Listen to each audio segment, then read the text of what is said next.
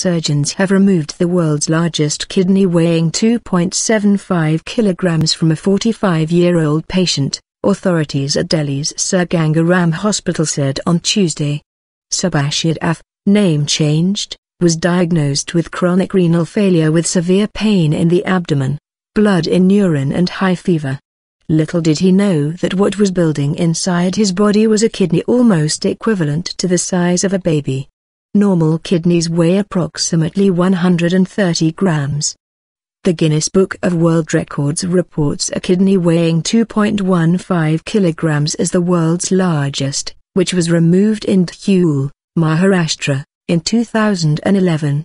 Due to severe infection in the kidneys, Yadav's condition was deteriorating with every passing day.